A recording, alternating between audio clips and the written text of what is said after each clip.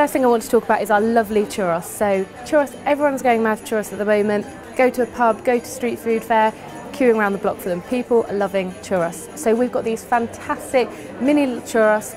They're made in Barcelona to an authentic Spanish recipe, filled with lovely hazelnut chocolate filling, and then they come with a sachet of cinnamon sugar. So pop them in the oven, 10-12 minutes, out, lovely and hot, sprinkle that sugar on, sticky, delicious, straight on the table.